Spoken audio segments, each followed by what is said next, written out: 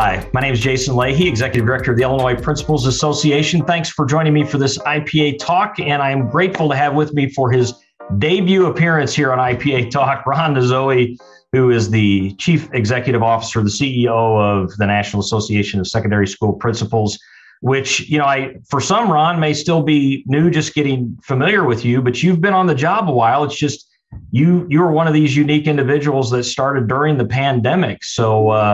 But I am grateful that in the last, 12 months or so, especially as we've kind of started navigating into this quasi endemic phase of COVID, you've spent a lot of time on the road. You've gotten to conferences.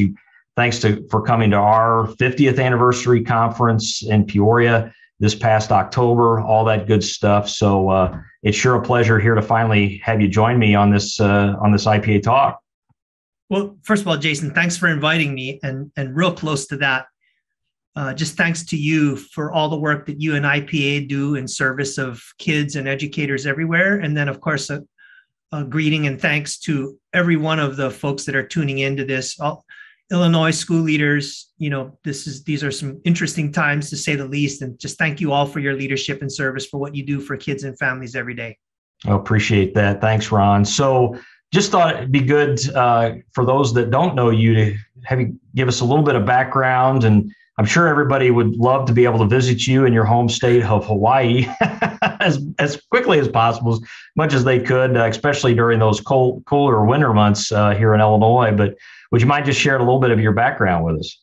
Sure. I'm a secondary language arts teacher by training, a child of two career-long public educators. My mom was a elementary school teacher for 35 years, give or take, and my dad was a, counselor, coach, assistant principal, and then a central office guy for another 35 some odd years. So grew up around education around the table, swore that I wouldn't be an educator, because I hear my parents all day long and all night long, my mom grading papers all night, my dad dealing with all kinds of stuff. And I was like, I'm not working this hard. Was going to go be an attorney. And then somewhere along that journey was like, wait a minute, like, call to service, want to do something for the greater good. Not that that's not possible in law, but, there's much closer to the field in education. So I went back into education and loved being a teacher. I've taught every grade level from 7 to 12 language arts, and then never wanted to love teaching, never wanted to leave the classroom, but I got recruited into it. All you educators, you know how this works. Yep. My principal came to me and gave me the speech, all this good work you're doing with the 150 kids that you got. Imagine what you could do with a whole school. And of course, the hook was set. Can't get out of that. I got yanked into it, and then was able to serve as principal and then district superintendent in Hawaii, and then was the state deputy before being asked in the Obama administration to be appointed by him at the United States Department of Ed. And then after that, spent a little bit of time at ASCD, which was an amazing, wonderful experience. My first foray into nonprofit, and then ended up here at NASSP, which continues to be the greatest honor, and definitely in my life and my family's life, and just a real privilege to be part of the team and get to work with folks like you and your brother and sister executive directors, and of course, serve all the school leaders and student leaders in our great country. So, yeah, you bet. So let me ask you a couple of follow-ups there, Ron. First off, what drew you to the NASSP position? I wasn't looking for a job. The recruiters reached out and said, "Hey, we think that you'd be a great candidate for this position." I was like, "No, I got a good job. I like, I've never tried to get any of the jobs that the stuff that I just listed out there. It was always folks saw stuff in me perhaps that I didn't see in myself. And so I've just been very fortunate to, in this case, especially with NASSP, they just reached out of the blue. And I was like, well, I wasn't thinking of leaving, but having been a member of NASSP and HASA, our state association, as well as a member of NAESP and our state association, HEMSA, I really believe in the strength and the importance and value of both the state and national organizations. And I thought, well, man, like if the opportunity to come back and give back and serve based on all the stuff that I'd learned over my career is a no-brainer for me. So Yeah, that's how it ended up.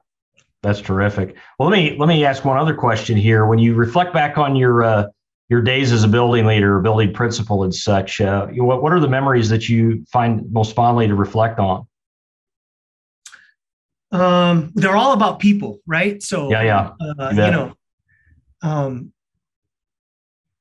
Seeing the talents in folks, both kids and adults, that maybe they didn't see. It's that same addiction to teaching, that thing that human interaction, having people like seeing and believing in people things that they don't think they could possibly do, and then figuring out how to work with them in a way that puts them in a position to really take control of that for their own lives, and really be self-directed, and really chart out their own path to like their self-actualization goals.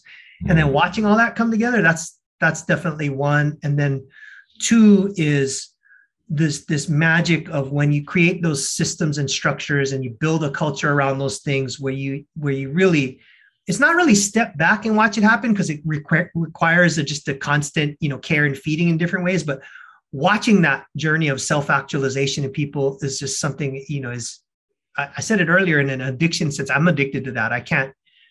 I just love it when people figure that way out so that they can, one, do better for others, do more for others, but also fulfill their own life goals and career goals. And when those things line up, that's, to me, is magic. And I strive for that every single day in every context that I can possibly be in. Yeah. And collaboratively just building something special, right? That's going to help kids and help their communities, all of that. There's just not much better you could be doing. No, it's really both an honor and a privilege. Yeah, for sure. So, Ron, obviously, as I referenced, you came into NASSP at a unique time. And it's been interesting for me during the last couple of years. I've been at this there at IPA for a while now. And it's interesting listening to you talk about your family situation, because I came from a family of educators as well. Like, you never planned on getting into the quote unquote family business at that point, but here we are, right? So what are you going to do?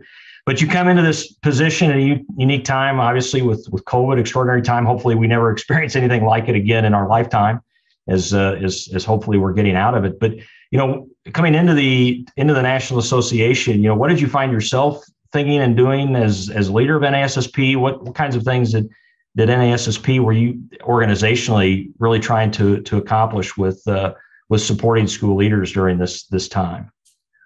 Well, first and foremost, coming into NASSP, it was clear, not just from reviewing stuff, but also from having conversations with people and thinking about how we would want to approach our strategic planning.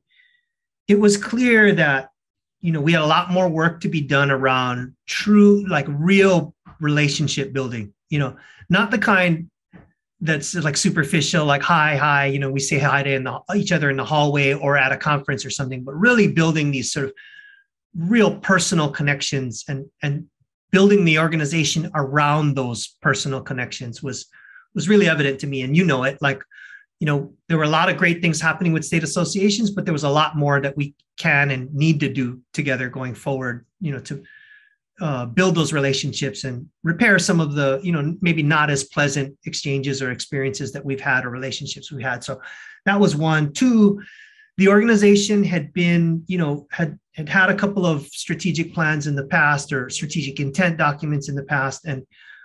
But talking to folks, it wasn't real clear to anyone, both internally and externally, exactly what were we about and what were we trying to do. So that was the second bucket, really approaching like, well, we need to really engage people and all of our members and all of our state associations, figure out what is it that people really want. Like, we all have ideas about stuff, but this is a member association at its core, and we will do what our members need and want and expect of us. And so how do you do that if you don't have a relationship, one? And then two, if you're not having these conversations with folks to sort of ferret that out. So those two things really drove us. And then ultimately, the board was very interested in three things with the association, which we share that same commitment, which was, really, how do we really engage and empower and really just expand the power of membership at both the state and the national associations. Second, where is NASSP in relation to the big table? What's our impact at the federal level, and of course at the state level as well, but for us as a national, what's our impact at the national level, and how are we really at the forefront of anything educational, any conversations or any decisions or any contemplations about what's going to happen nationally in education? And then third was this sort of relationship with our sister organization, NAESP, and how can we work together with ESP in a way that maybe wasn't as well developed that needed to be. And so from there, I mean, that was just the genesis of where we are with the strategic plan. And I'm very proud of the work that has happened so far and the work that continues to evolve as we go forward together. Yeah. Yeah. Well, I'll tell you, as an umbrella organization, I'm extremely grateful of what I've been seeing from both you and Earl, Dr. Earl Franks being the executive director over at NAESP, just seeing the intentionality on both your parts to be bringing the nationals together, working together, and really advocating together, because there's no doubt while we need strong national associations for multiple reasons, that national advocacy is particularly important. And as always, education's at the forefront. We got a lot going on, but we're this business of school leadership's always been tough historically over time, Ron. But it feels like we're dealing with things where schooling is being a bit weaponized right now politically. I mean, we got a bit of that we're dealing with. We got Uvalde and now the gun control issues and mass shootings. I do want to spend a little time on that in just a little bit. And that's all on top of just trying to teach kids, give them an education, meet standards, all of that kind of stuff. And me with I just had a graduate, but I still got 4 kids in the K-12 system, and really interested in them getting those things that they need as well. So the work that you're doing at the national level and having conversations, things with those national policymakers is extremely important. Well, first of all, congratulations on the graduate. Yes, thank you. That's not a simple feat, especially today, right? Hey, listen, a lot of credit to her. She was out. Emma did a wonderful job through her schooling, but also to her mom. I married way up, Ron. So just know I way out kicked my coverage. Well, Jason. And you've met her. You've met Ashley, so you know that. People look at her, look at me, and like, dude, I don't know how you made that work, but there you go. I asked fast. Let's just put it that way. All right, so I'll get off that. But yeah, I mean, we got a lot of hard work to be doing as school leaders. Well, this is where this call and commitment to service really matters, right? Like when NASSP before the pandemic, as I've understood, the NASSP had never thought about any kind of remote work, or it was all in person. And under Joanne's leadership, Joanne Bartoletti's leadership, they had to pivot like literally within a week to go from 100% in person, like no telework, to all of a sudden remote. And so, there's as you well know, there's growing pains with that. And I came on board in December of 2020. So, having to figure out like how to do all that work remote and everything. And this credit, as always, like you say, the credit to the team. The team didn't miss anything along the way. Like, they figured it out. And but from an evolutionary standpoint, we have to talk about like, in December of 2020, the world was super difficult, right? It wasn't as difficult as it is today, to the points that you just brought up, but it was difficult back then. And,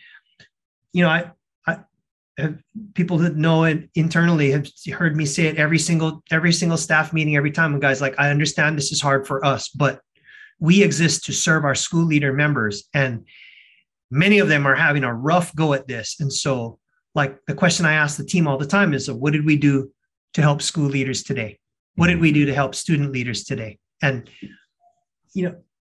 it really was a call to action for us to say, like, I understand we're tired, and I understand we're having, this is difficult, and we've got all these changes, and you got a new guy on, we're going through all this strategic planning, but our focus needs to be 100% on our members, because our members at both the, at the membership, individual membership level, and then in this context of this conversation, our membership with our state associations is absolutely critical. And so I'm not glad for the pandemic, but it was really helpful to rally around that because people could see, it was clear. It wasn't hidden anymore. The struggles that our members have gone through and continue to go through, and sort of as we come out of this. And so, I couldn't think of as difficult as it was and continues to be, I couldn't think of a more important calling than to be in a place to really address the needs of our members.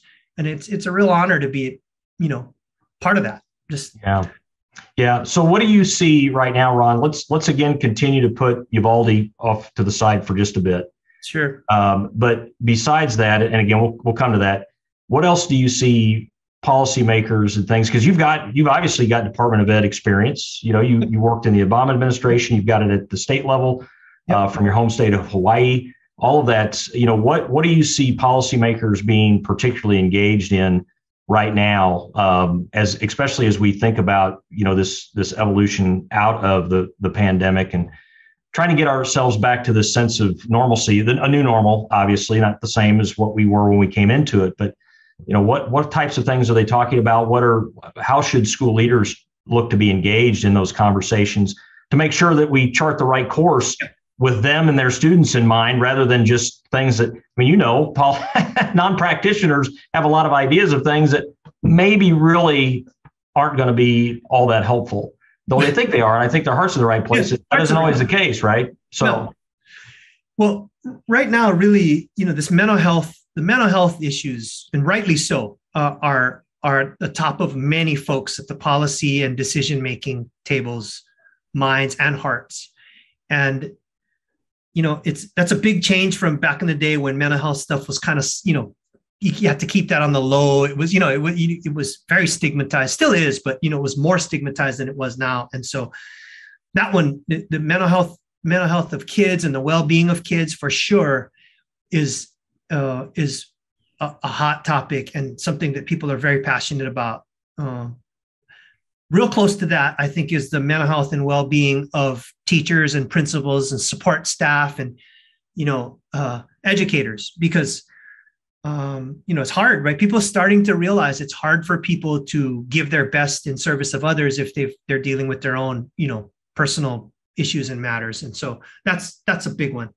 This safety component, I'm not, whether it's gun safety or, emotional safety or, physical safety. I mean, that conversation, especially with the all of the events, but especially the recent ones, which really, really hurt. Not that any one incident is more important or more significant than the other, but, the Uvalde and then before that Buffalo, I mean, these are tough. And so there's a lot of conversation about what to do next, right? And it ranges all the way from, gun safety, gun control, through, hardened facilities, through, additional supports on the campus, through more training, and all the way on the other spectrum to arming educators and stuff. So, that there's a lot of conversations from all, parts of the country, all different philosophical and religious and political beliefs. And so there's a lot of that going on right now. And then the recent events have kind of taken much more of the attention, but there's also this, what are we going to do about this interruptions in learning, and what does that mean for kids who have come up through the pandemic in a way, this disruption in their in-person experience and the disruption in their development and learning.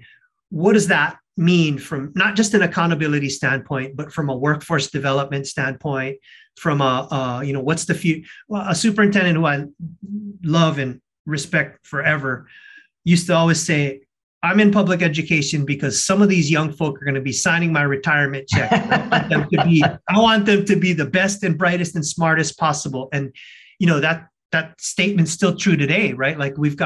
This is the future workforce that we all of our members work on developing the best workforce we can possibly muster for the country, and best citizens in the best workforce. And there's a lot of implications for this interruption in the learning cycle, especially for kids that may not have had all the support systems and safety nets that that, many children do in this country, as unfortunately there are a lot of kids, significant numbers of kids that don't have those safety nets. And, whether they have the safety nets or not, there's a lot of attention being paid on. So what does that mean for our economy going forward? What does that mean for the future of our country going forward? And so, as I said, quite, overshadowed as of late with the events, but still significant conversations about those three. Those are the three big buckets, I think. Yeah. Yeah. And every one of those in and of themselves is significant. You put those three together, that's quite the hat trick. Right. I mean, just a lot of things to consider. Let's drill down into with what we've been facing with mass shootings. And of course, that brings up a whole lot of things with regards to just physical safety of individuals, the campuses itself. We start talking about doors, hardening the shell. Should we be arming more people in buildings and so on and so forth, which are not easy. And of course, we'll be debating a lot with regards to that. I guess a couple of questions that I have for you, Ron, with regards to this. I mean, obviously, this is something that the NASSP has done a lot of work with, and you brought a group of principals together. They, you call it the group that nobody wants to belong to, because you're talking about school leaders who have dealt with shootings on their campuses. And unfortunately, too many of them have lost students, and some of them several numbers of students and staff as a result. Can you talk a little bit about what the work is of that group and what they're trying to do to just provide support to the field? Sure. And Jason, thanks for the opportunity to talk about the Principal Recovery Network. And, since there's an opportunity to do so, I just really want to give a shout out to Frank DeAngelis and all the members of the Principals Recovery Network, because the idea wasn't NASSP's. The idea came from Frank and a bunch of principals who were going through this, unfortunately had experienced it and are still going through it. And, every time a new one happens, they go through it, right? PTSD, right? Yep. Yeah, PTSD and a whole bunch of other things. And just a real credit to them as people and professionals that they're willing to, take on this more triggers and more trauma, because they're so concerned about those that are, immediately experiencing it. What can they do to support them? So they came to NASSP before my time, obviously, and a credit to the Joanne Bartoletti and Amanda Carhughes and the team, Greg Waples, who on our team, who saw the need for it and saw the value in it and started it. And then we, continued. Me coming on board, it's one of the first groups that I interacted with. I had a chance to meet with, and then so what the group does is, whenever they meet regularly and they talk about, what they've experienced and what they learned. So they're a support group to each other in one facet. And then they are a support group to, unfortunately, those who are or going to experience, are experiencing these same kind of school shootings. And what they do is when a new one comes out, when a new incident is made known, one of the members reaches out directly to the principal, and we've expanded it now. So at NASSP, if we have a NHS chapter, as you well know, NASSP principals founded the National Honor Society, and we still administer the program at both the elementary, junior, and the graduate level NHS. So if we have a chapter or a National Student Council chapter at the school, because we administer the National Student Council as well, we will reach out at the advisor level to them and offer any support. But the Principals Recovery Network also reaches out to the principals and touches base with them to say, look, we're here for you.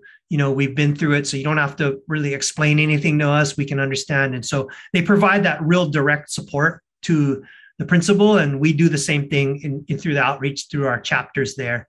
And all our mission is to be a safe place. Our mission is to really be a safe place for them, so that, with all the stuff going on, like, how do you have a place where you can talk about these things? And many of the members tell us that, like, they really don't feel safe talking about this to anybody else. And, having a brother or sister who's been through it can talk them through it and really understand without having to translate, to explain themselves, is really a refreshing place. And so they do that. And they have been stalwart advocates for it. But the media has been challenging for them, because For example, anytime a school shooting comes out, the boilerplate language always says, well, in Columbine, or Sandy Hook, right? Sure. Like, so it re-triggers stuff, and sometimes the well-intentioned media questions cause them more duress, right? Because they're trying to answer these questions. Well, they've come to a point now where they're like, look, our voice needs to be heard. And so while it can be personally triggering and challenging for them, I'm very, very proud and respectful of, and these are heroes in my mind, because they're dealing with all this stuff and they still want to help other people. And so for them to now be more confident in using their voice in a very powerful and big way has been a huge blessing in disguise, because it humanizes and brings a real life perspective to these issues. Because you can get desensitized. You see the media, here's another one, and there's another one. It's like, we have a school shooting every 4.5 days, 4.5 days. There's another one. This is like, and there are other more developments of community-based shootings, not necessarily school-centric, but those are just as horrific. And so, them now picking up the more, to be more resolute in their advocacy is. So we're 100,000% behind that, because they speak from experience and they tell a story that makes it like much more approachable to understand the human element of what people go through here. And that's not always captured by folks that may not have had that firsthand experience. And so that's a lot, Jason, but that's kind of the sort of summary of what's going on with the PRN. Yeah. And I appreciate the background there and sharing just, what the importance of that group is, because I think it's informative for all of us that have maybe not had that experience, and, can learn some things from them as we just try to work with our communities here too. Because even though you may be in a community that hasn't experienced that, you're dealing with, issues of prevention and then just processing through a traumatic experience, maybe obviously not to the scale of someone who's dealing with it up close, but we're all in pain. I just think as human beings, number one, as members of this country, and it's just hard stuff. And we're fortunate to have their leadership with regards to this. But it kind of takes me to one of my next questions, or just ponderings for you, Ron, and something I've been rhetorically kind of dealing with is, how do we, for school leaders, for those of us that haven't experienced, school shootings up close and personal, but still are interested in doing something, and making sure that it's done in an appropriate way, be it advocacy or through professional learning, preparation in our school, that kind of thing. What are thoughts that you have related to that, and then also maybe how are ways that school leaders could engage, NASSP in some of those efforts? So, well, Jason, wow, that's okay. So that's a big loaded question, Ron. It's a lot, take on as much of that as you can. It's so relevant. So thank you. As always, the conversations you and I continue to have are always good ones. They're always wholesome. I look forward to them. So thank you. A couple of things. Number one, I'll start with the part that I forgot to say, which is, when you have practitioners at the table who speak from experience, the things that they talk about are usually different than the people who are coming from somewhere else that are like in the think tank or in the policy space. They're usually, their area of focus, the grain size of what they talk about is a little different, So for policy folks, we'll talk about these big sweeping things, we need to do these things. Well, when you get into the practitioner voice and the practitioner space, as you well know, it was really eye-opening to me to find out, like, when you talk about these incidents, these horrific incidents, everybody thinks about like the safety, EMS, that kind of, response kind of thing, right? And you think about those for good reason, because, saving lives is paramount, right? And then sort of the aftermath of that is making sure that people have support networks and systems. But things that you don't think about, that I never thought about in these scenarios. And I've been through a couple incidents in my career, but never been the building principle of one of them, thankfully. But the stuff that the PRN talks with the members about is all these other things that nobody talks about. In, like, for example, what happens when you get all this community outpouring and you've got all this stuff, memorials outside, people commissioning artwork and sending in letters and poetry. Like, who responds to, people get mail. These sites get mail from all over the world because people just are drawn to, like the trauma and the pain. People come genuine, but what do you do with all that? Right? Schools get a lot of mail already, but now all of a sudden you're getting bags of mail coming in every day. You know what? Who's going to schools aren't, nobody envisioned a world in which you had to have that. And so, things like that, people donating stuff to schools that may or may not be appropriate or relevant, but well-intentioned, but there's a whole bunch of other things with like the human condition kind of responses that they deal with. So I didn't say that. And that's a huge value to the affected, the ones who are going through it at the time, because they, you don't think of that when you're worried about EMS and other things. You don't worry about like, man, what am I going to do with all this stuff showing up? But you're dealing with the issues in the moment, right? Like what's right in front of you right now? Yeah. What if a community group comes up and we want to erect a statue on the campus to memorialize the deaths, and that triggers everybody in the school community every single day when they show up at school? Like, is that it's well-intentioned and it's a great gesture, but is that the right thing for the well-being of the school and the healing of the school? So all those kinds of things. Now, your question about, what can school leaders do? And I think this is something that we've known since the beginning of time. As I've known it as a teacher, and I tried my best to live up to it. And especially the further I got away from the classroom, I tried to live up to it more because it mattered. It seemed to me that mattered more. But I can't stress enough how important the value of a principal or a school leader, assistant principal, or any educator really having positive and healthy relationships with both the kids and the educators on the campus and support staff on the campus. This relationship piece it's often poo-pooed by folks and downplayed as like it's touchy-feely, but this relationship thing is game-changing and life-saving. And so I think as a school leader, whether or not you're yet tangling with first responder plans, emergency preparation, safety plans, evacuations, shelter in place, all of that stuff, the foundation of that is always going to be relationships. So that's one. Second, I think the PRN is getting ready. They've been working on now for a while, and we're getting ready to publish a guide, a sort of checklist, a resource for folks. And when we make that available, I strongly suggest it won't be for sale. It's going to be a thing that NASSP is sponsoring. But when that comes out, familiarize yourselves with it, because it's that club that nobody wants to belong to. It's the thing that you got to prepare for that nobody wants to prepare for. And this resource guide is, I promise everyone here, this resource guide is going to be nuggets of wisdom, just one after the other, right? And it's sad that we have to get excited about something like that, but it's necessary. And so. Yeah. And then the third thing, I think, Jason, which is relevant to some of the other things you wanted to talk about is, and I'm not saying it because you're, IPA and we're NASSP and we're all in this together, but every single school leader needs to be a member of their respective state and national association.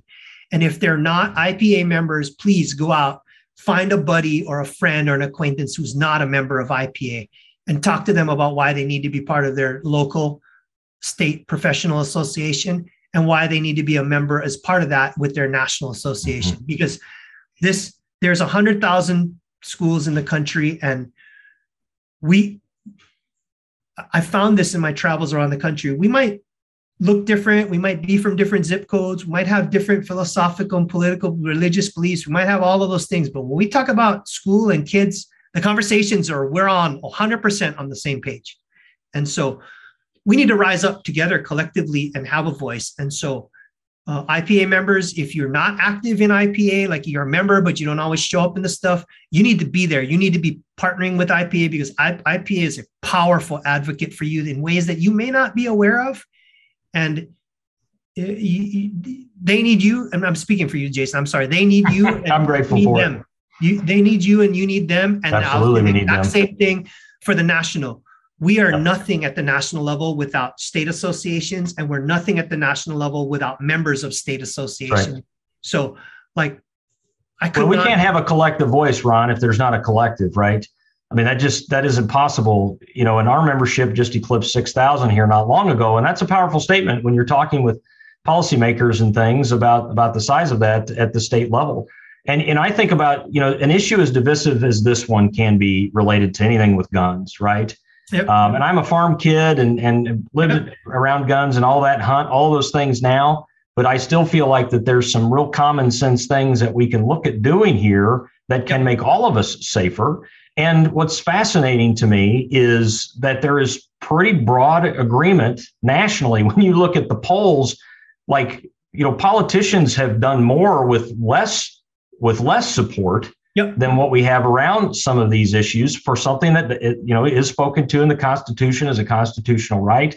And what I appreciate about NASSP's position related to this, which again is going to take collective voice to make anything happen, is to just tell policymakers, do something. It's all the same thing come out of NAESP as well. I mean, do something.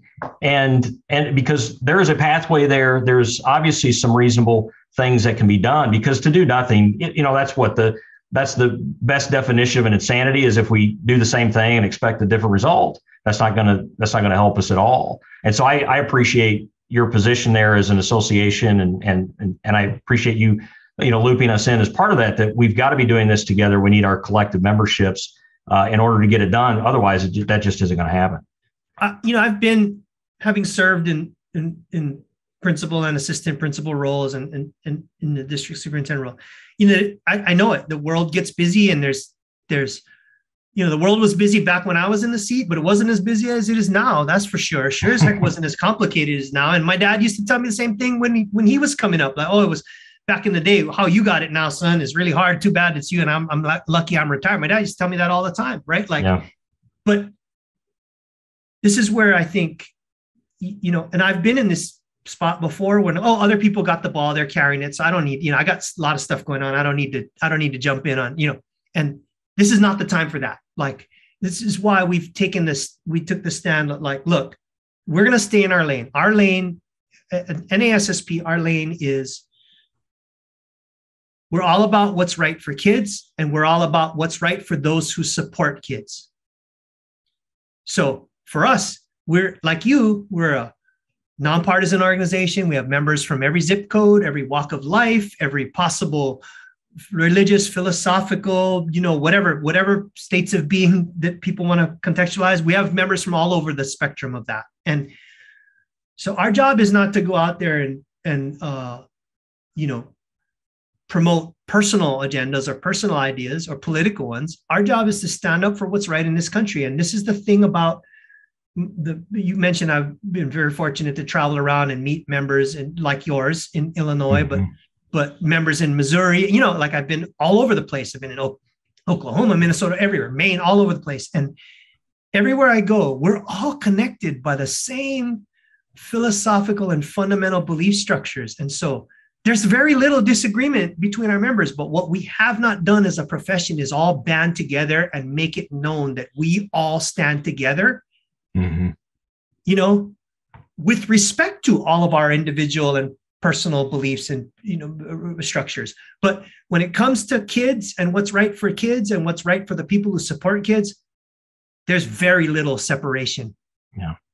And there are reasons why, I'm not a conspiracy theorist, but there are reasons why folks don't want practitioners. I'm not saying anybody overtly wants to block practitioners, but there's reasons why, because I said it in the example about the PRN. When you get practitioners in the room, we talk about things that are a little different than what other people want to talk about in their agenda. And the reason they don't want to talk about it is because those are the sticky things that cause all kinds of challenges. And it's much easier to gloss over them than to, especially from a position of, if you weren't a practitioner or you never served or you haven't been doing this for a long time, you really don't know the nuance of that. So it's uncomfortable to talk about it. Well, we're not asking people to be experts in those things. We're asking, hey, we have experts. Why don't you just elevate them to the table, invite them into the conversation and hear what they have to say? Because a lot of the stuff that practitioners bring to the table might sound irritating, like from all the reasons why we can't do it standpoint. But if we address those issues, then the implementation and the outcome and the impact is going to be it's a much smoother runway and an off-ramp to get those results. And so this is, back to your question, this is what educators need to do. One, they need to familiarize themselves and be part of it. Two, they need to really, take a more active role in their state associations. And if they're not a member, need to be one and recruit everybody they can think of to be a member of their state association and the national. And third, I kind of reversed the order, but relationships like this focus on culture and relationships. The worse it gets, the more we got to focus on relationships, right? Because kids are resilient. They know. I've been to, I don't know, this year alone, I've been to, I don't know, tons of schools. And you can tell right away when the kids, you can tell what the culture is when they, like, just in the way the kids acknowledge or don't acknowledge the principal or the assistant principal or whatever school figures when we're walking around. You can see it when the kids feel comfortable. They're like, that, and then the principal will always say something like, "Oh yeah, that kid, man, that kid was real on the ropes." And this just happens every day when I visit. That kid was on the ropes, but we rallied around him or her, and we got the team around it, and look, they're on track, and you can see it. The kid's like, "Hey, what's up, Mr. Leahy? How you doing?" It's not this. There's the principal relationship, and so. Well, I always tell people because I visit a lot of schools myself. And I say there are two truths I found in the years of several buildings that I've been in since I've been sitting in the seat here at IPA. Two truths. One, we still lack a lot of equity in this state. When you've got some schools that have an indoor pool, a Broadway style playhouse, a huge auditorium, and football fields, yada yada, and those others that are having classes in trailers. So that's an issue. The second one is, and this is where school leadership really comes into play. The personality of the school takes on the personality of the principal. Absolutely. Every day of the week, every time. Those that choose to do these jobs have to understand the responsibility of those positions and how so much keys off of you as leaders. And I'm speaking to those obviously that are in those seats right now. It's big time. It's important. But of all the things, and I'm going to kind of take us out of this really deep and heavy conversation we've had, Ron. And I will tell you, when we got this on our calendar about 3 or 4 weeks ago, I was like, man, I'm really excited about this conversation with Ron. It'll be pretty upbeat. We'll maybe get into some tougher stuff. I sure wasn't planning on having us to consider the tough things that we've had to, but obviously that was important for us to do. But besides when we think about the tragedies here in Uvalde and otherwise. These are tough jobs no matter what, but man, they are so important. And the opportunity for impact and all of that is huge. And, and I think about like some of my favorite movies that I've watched over the years. Like, I'm a sci-fi geek. I love things like Star Wars and Lord of the Rings and all of that. And what makes those stories so awesome are people persevering through the most difficult of circumstances. And think about the stories that our school leaders across the country are going to be able to tell, and what they've been able to persevere through and being able to have impact for. And man, while it's not been easy for any of us through all of that, it just speaks to how great these jobs really are. And hopefully with summer and an opportunity to step away from it a little bit, we'll be able to gain some perspective back on that as we gear back up to get going, this fall. So just some thoughts there, but I want to kind of leave the last word here for you, Ron, as you think about, what are some thoughts that you would share with school leaders as they go into the summer and then, get themselves ready to go here for the fall, especially when we think about all this stuff that we've been dealing with. Well, thanks, Jason. And man, you never fails. You open up a bunch of doors and I'm like, oh my God, I'm talking about that too. So I won't stray from it, but first thing, school leaders, IPA members, thank you for the work that you do for children and families every single day. May not always feel like it, but as Jason said, which I completely agree with, this is such a fundamental, the role of school leadership and ultimately of schools is so fundamentally important to the essential fabric of our country and our democracy. And I'm just thrilled and honored to be in an association that is working to support you in all of your work. So just know that, like, while maybe society isn't quite yet at the place where they understand how important that role is yet, all of society, I should say, just keep doing the great work you're doing, because it really matters, and people won't notice how much it matters until you're not in it anymore, and then they'll realize, oh my God, what just happened? Which is kind of like emergency preparation, right? You can't prepare enough, and people only want to do the afterward. Oh, how come we didn't have this, and how come we didn't have that? It's kind of like that in schools. I think people take it for granted in a way, don't realize what really goes into a quality school and quality school experience. So thank you for that. Second, Jason, you said it already, and you're bad at it. I'm sure I'm bad at it too, but we're going to say it for the sake of the conversation. You need to take care of yourself. Yeah.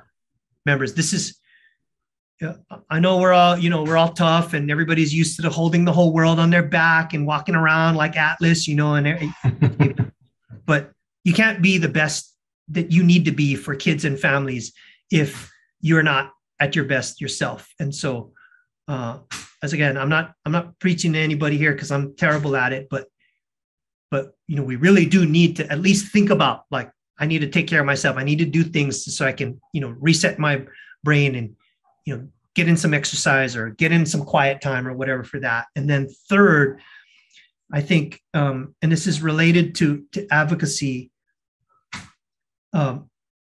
we have to school leaders got to be better about speaking up and on these broader issues of importance. Mm-hmm. Because you are, and I'm speaking directly to your members here, you are respected in your school communities. Research bears that out as one of the most respected, one of the most trusted in the community. Public leaders in all of the professions. And so, right.